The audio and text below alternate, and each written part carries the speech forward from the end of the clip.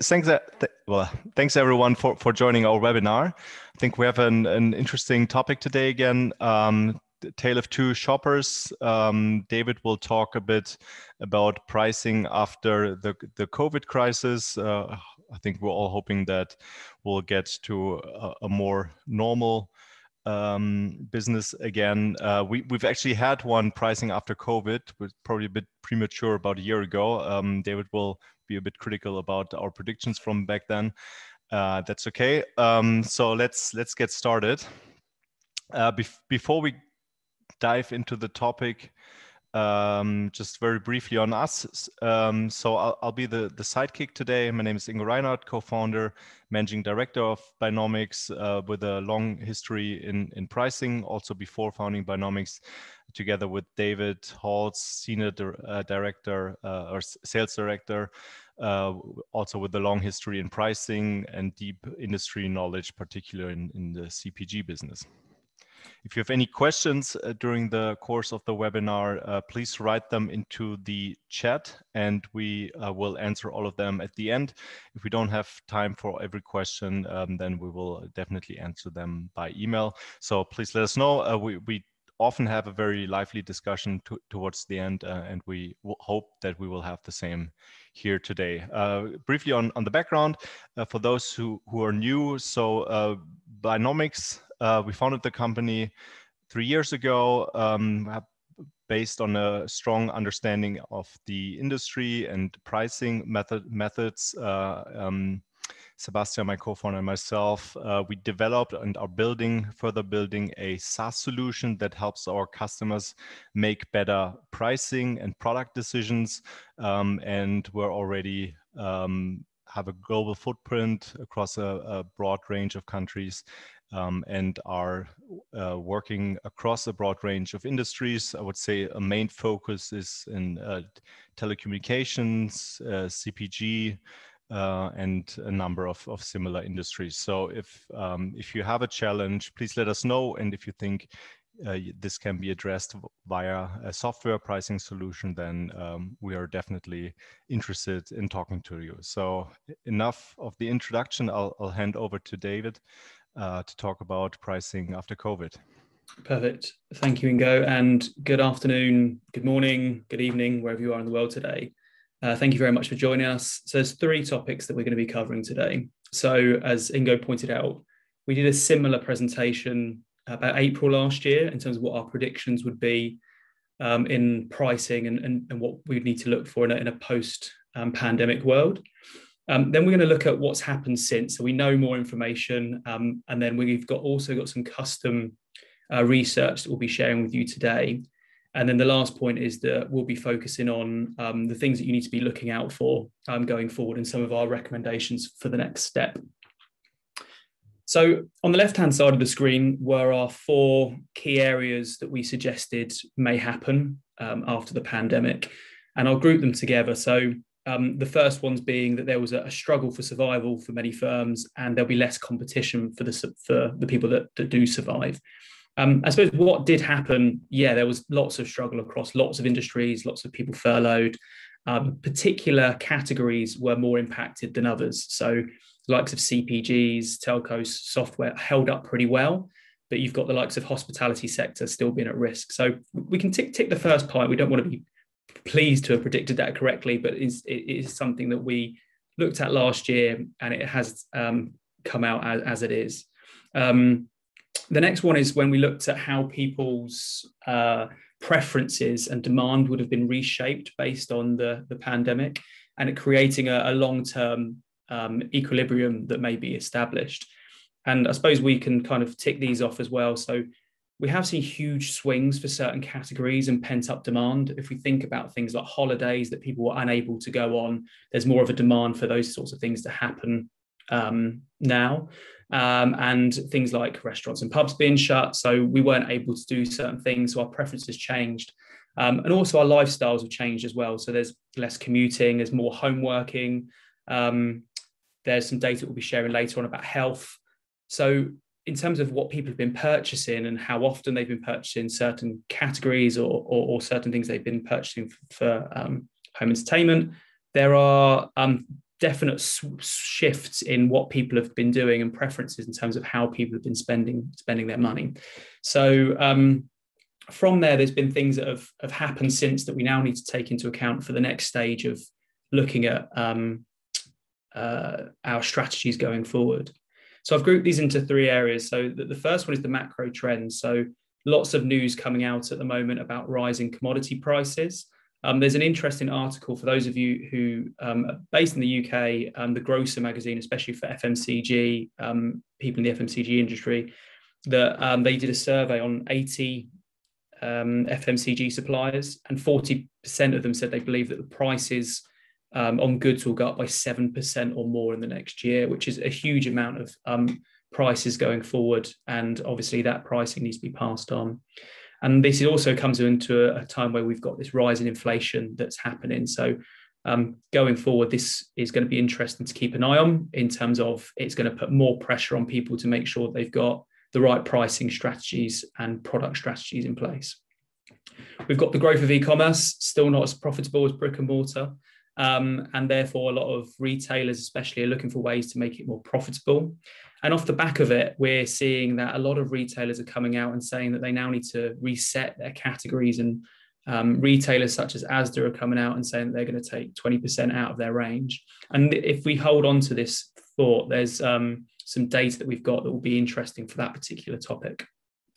And in terms of lifestyle, we know that there's more home working, as we've already touched upon, and there's actually a change to a lot of people's personal financial circumstances as well. So let's touch upon that in a bit more detail. So we did some custom research, and we surveyed a number of consumers, and we asked them, how are you financially since the pandemic? So if we compare your disposable income in 2019 versus what it is now, how are you doing? And actually, it's quite an interesting spread of people who are significantly less disposable income than they did last year. And also it was quite an even split across significantly more as well. And it was interesting that only 35% of consumers said they were in the same financial situation they were before. And if we think about what might be driving this, the significantly less are going to be impacted by things like house prices going up, the inflation that we're starting to see creep in, and being in roles and jobs that may have been affected by the pandemic, like hospitality, shop owners that had to close for a longer period of time, people in the events industry. And then if we look at the reverse, there are people who, and I kind of use this in quotation marks, like benefited financially from the pandemic, not really overall benefited, but in terms of financially, their personal circumstances are that they're better off. So they didn't have to pay for a holiday, they've been working from home and haven't had to pay for the commute, they've been saving money on expensive lunches that they may have been eating out.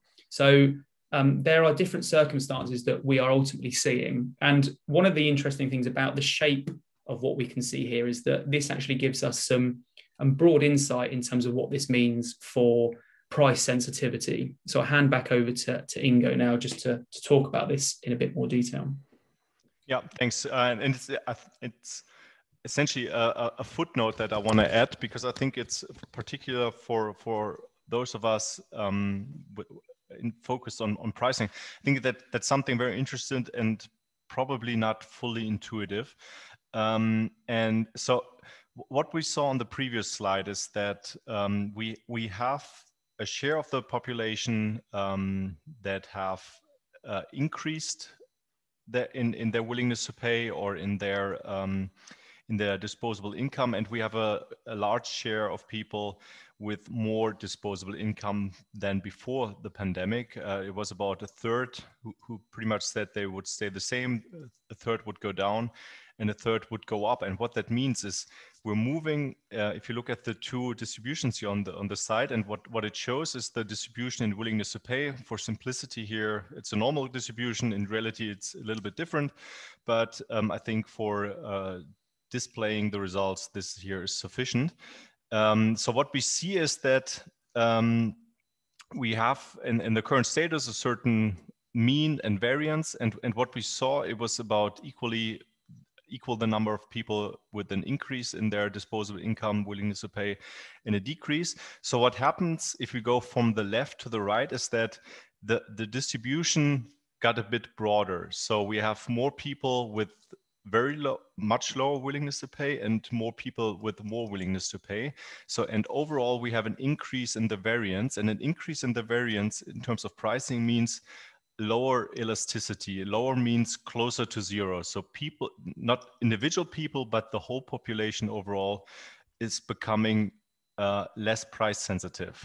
And I think this is an insight that's not fully intuitive, but it is very important for pricing, because lower elasticity means, and I just want to show this in a very simple example,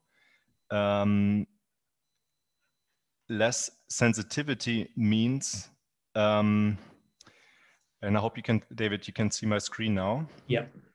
Less sensitivities means you can achieve higher prices, and I think that's an interesting opportunity for everyone involved in revenue management. So here we have a very simple example. So just a standard product, we're selling fruits, apples, and we have our population, the pre-COVID population. The cost of an apple to us is 50 cents. Current price is €1, and we have a price elasticity in the middle. I can show you this of -2. This is in this example the pre-COVID scenario. So our and we have a population here of interested in the product of 10,000. Half buy it at a price elasticity of -2, margin 50%, and so on. All very straightforward. And our profit optimum is here at €1. If we look at the price elasticities here, where, as I said, around -2. And then what happens is, as in the slide that I showed before, is that the variance increases. That means elasticity goes down, and we go from the pre-COVID to the post-COVID population. So with more people with lower and more people with a higher willingness to pay. And what happens in this case, everything else is the same, is that, and we're already here in the profit optimum, is that the demand, the profit optimal price is much higher. And this is because the elasticity decreased. As we saw before, at a price of €1, we had previously elasticity of -2. Now it's 1.2 about, and this gives us the opportunity to increase prices further. And if you're in a situation like this, and of course, to apply this in the real world, you would have to have a very detailed understanding of the specifics of your industries. How did willingness to pay really change? How did price sensitivity change? But you can see with this change in this very simple apple scenario, if we go to the profit optimum, that we're selling fewer apples, but we have a higher profit because people are not individual people, but the population as a whole has become less price sensitive. And this gives us in pricing the opportunity to achieve a higher pricing if we're interested in profits. And this was a simple example. And by the way, this is our tool, really useful for actual pricing decisions. And you can do the same, not just with these simple examples, but you can work with real life examples, your own products, competitor products, and it gives you a full overview of what happens in the industry. Also, it gives you insights into what would happen if you see that sensitivity changes in the market, how you can take best advantage of that situation. And I hope this was a little bit insightful, because to me, it wasn't intuitive in the beginning, but I think this is an important insight. If we look at what happens, and if we see that we have more people with lower and also more people with a higher willingness to pay, that means the variance increases, and that means elasticity goes down. The population overall becomes less price sensitive, and that gives us the opportunity to increase prices. And that's something that's, from a pricing perspective, I think very interesting, and gives companies the opportunity to reposition their pricing overall. And with that, I would hand over back to David. Great, thank you. I think you need to stop sharing your screen first, and I'm afraid, because you're the lead, right? So thank you very much. Can you see my screen okay? Yes. Great. Thanks, Ingo. So I'd like to share a case study, this is a bit weighted towards UK grocery, but I think it's quite relevant because it was a kind of a situation that was born out of the last recession back in 2008, where essentially we saw this interesting trend that started to occur, where and we talk about the tale of the two shoppers. We saw something start to happen. It was quite a significant change in the UK grocery market, where we saw that there were some people that were better off and there were some people that were worse off caused by the last recession. And we started to see this effect of a big growth in premium retail with the likes of Waitrose and Ocado. Now, Ocado is a UK pure play grocery e-com retailer. So that was at the start of this sort of journey. So you take that into account. But we did see huge growth in those retailers. And we also saw a big growth in discount retail as well across Aldi and Lidl. Now, prior to the recession, those four retailers together had approximately, and I've rounded these numbers, approximately 8% of sales in UK grocery. And now they represent 21%, and Aldi is the UK's fifth largest retailer. So they've made a huge impact on the industry since this kind of tale of the two cities happened back in 2008, when we started to see these trends occurring. And I think it's quite relevant to kind of call this out now, because it means quite a lot for the middle retailers as well, who are trying to be everything to everyone and have good, better, best strategies. They're the ones that tend to get impacted most by these changes in people's financial circumstances being quite extremely changed. So what does this mean? So we've grouped some shoppers together here for more disposable income and less disposable income. Now, some of this is fairly common things that we would see happen. So people that have got more disposable cash, they're more likely to spend a bit of money on luxury products, gifts. They're less sensitive to price increases, and then they're more potential, not necessarily will, but they've got more potential to trade up and to trade up to a more expensive supermarket, or to trade up to a more expensive mobile phone package, or to trade up to more TV channels, or whatever it might be.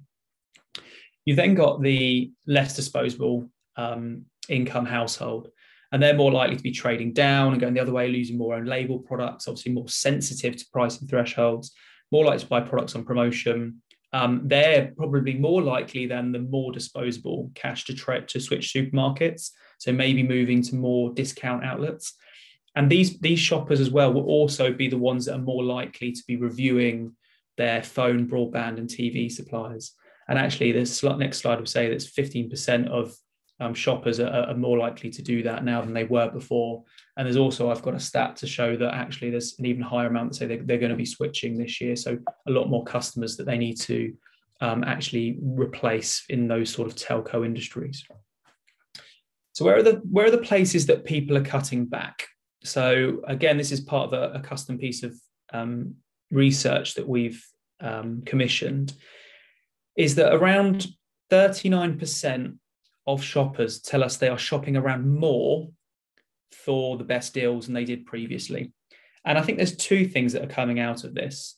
Now, one of them is that some people are not as well off as they were prior to the pandemic, but also because of the growth in e-commerce, there is this element of people are now aware that they can, and we look at retailer sites more often, so they will look at where they can get the cheapest prices. This whole ROPO impact of reviewing online, purchasing offline has become even more prevalent during the pandemic, as more and more people use e-commerce, not necessarily to shop from, but as a reference point to where they can find the best deals.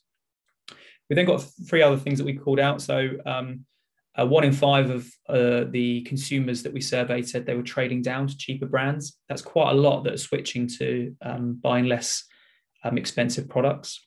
And 15%, as I mentioned, are moving and shopping around more for TV, broadband, and mobile packages that are better deals.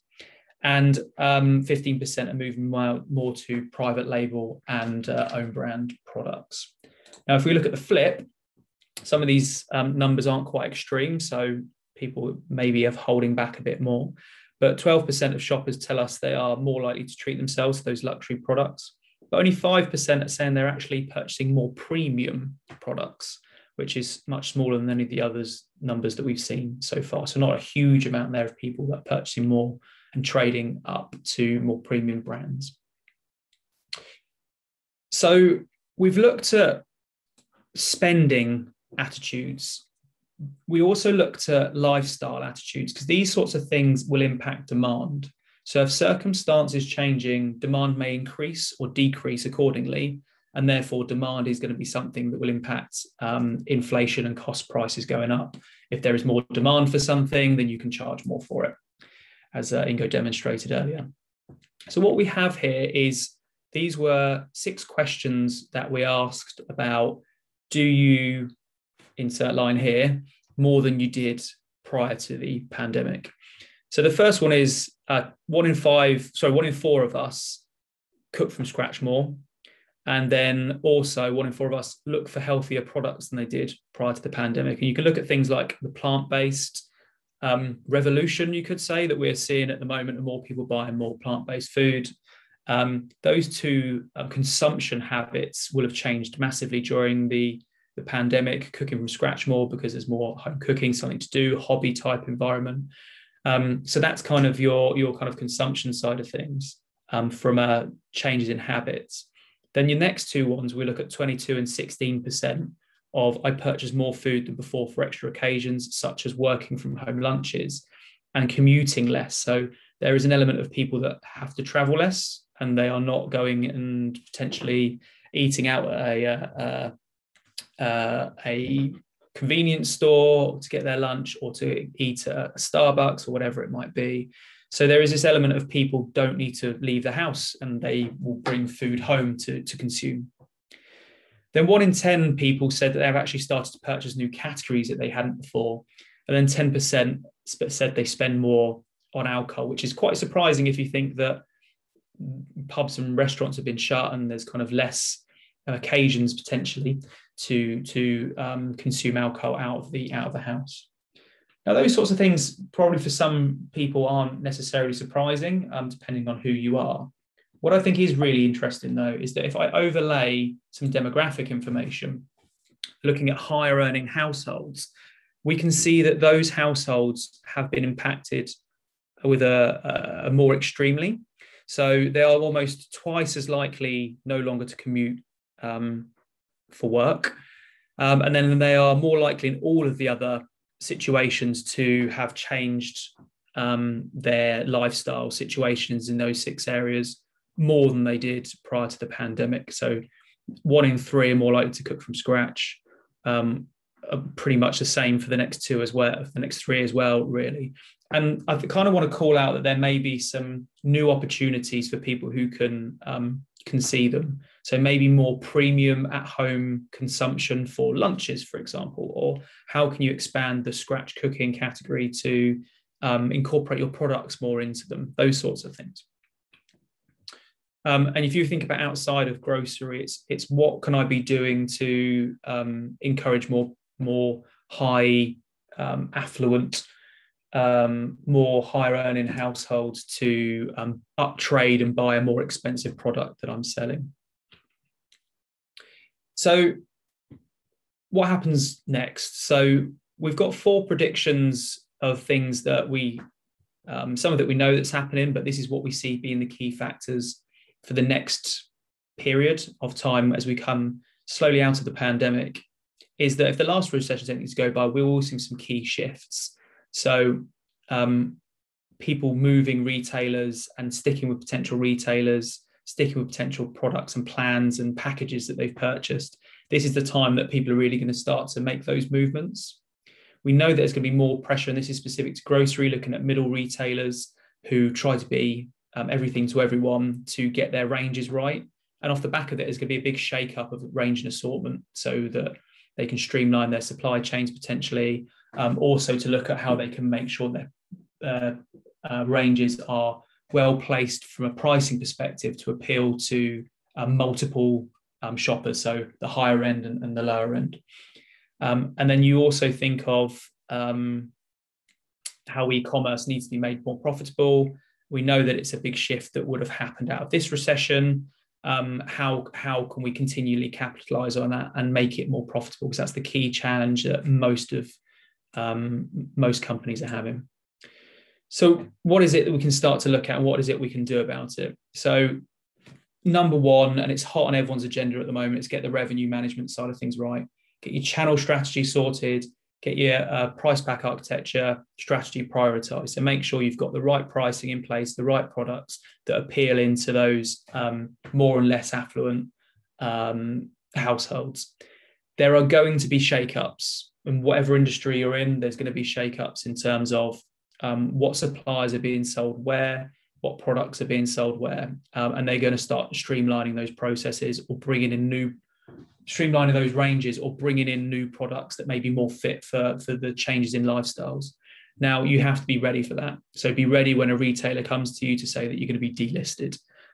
We recommend that you kind of need to be on the front foot for that. And also use these changes in lifestyles and circumstances to your advantage. Have you got a product that appeals, that's more of an economy product? Do you have a product that's a more premium? Is this the chance to actually try and launch those products into certain ranges where there is a gap available? So really get on the front foot with those sorts of things. And look at it from a pricing perspective for your current range, getting it right in the aggregate. So you can't be the right price for every single consumer, but you need to be able to get the right price point that will win the most consumers. And those are the sorts of things to consider for the next period of time coming through and out of the pandemic. So I'm conscious of time. So I'm going to just move on to questions that anyone might have. And I think we've got a few moments. Ingo, I don't know if you've got any questions that have come through here on the chat. Just 1 second. Yeah, thanks for the presentation. Very interesting. And so the first question, do you think that it's a global or local trend? I mean, would have... As a different elasticity variation scenario across the world. We can't say that every single country is going to be at different stages. The pandemics are impacting different countries differently, and you do have to look at elasticities and sensitivities, I probably should say, and the best way to do that is look at areas that you can look at ways that you can actually understand using your latest data sets available. What is the sensitivity currently as I look at it now, rather than looking at data from a year ago? Let's look at what the latest data is telling us in terms of sensitivities in the market, and commission piece of research of those. Lots of these similar questions. I don't know if you have anything you want to build on that, Ingo. Yeah, it's also the second question. How is this elasticity trend in FMCG industry in Europe? So we, in our study, we looked a bit across different industries, and we saw the general trend in the same direction that we saw here. So a decline in willingness to pay of some people and an increase for others. I think the general direction we would expect in many cases, and we also see this in our daily work. But of course, to actually make price decisions, you have to analyze your specific data to be sure what the trend is, and if elasticities or price sensitivity overall has increased or decreased in your specific market. David, so what data do you usually use for this kind of which data? analysis? So your number one is your sales data. It's what people do. So a combination of what people do and what people say is important, but mainly looking at sales data to understand the reactions to price changes historically, but also look at the most recent data available. So one of the things that we find is that people are using analyses based off of that's a year old, 18 months old. So much has happened in the last year that you kind of need to be looking at your data much, much more frequently, and scenario planning weekly off of data that's at least 1 or 2 months old, maybe, that you should be looking at. Yeah. I haven't seen any more questions, but I'm conscious of time, and I did want to tell people about the next webinar that we have on the 16th of June. I've posted the link into the chat. And if there are any questions I didn't see within the chat, we'll make sure we follow up after today's sessions with you directly. But the session in the 16th of June will be successfully designing your product categories, where we'll be looking at things like range resets, delists, and how you can look to combat them. But also we'll be focusing on price pack architecture, making sure you've got the right range in place for the next stage of consumer behavior. So thank you everyone for your time, and we will answer any other questions in the chat directly, and we hope to see you all again soon. Thank you very much. Have a good weekend. David, don't be too sad next week. After the match, everyone else have a good week. And thank you. Goodbye.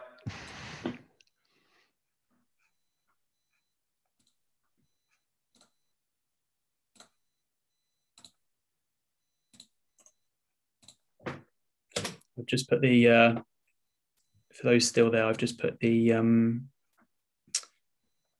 invite for the session in a few weeks' time in the chat. Great, thanks everyone.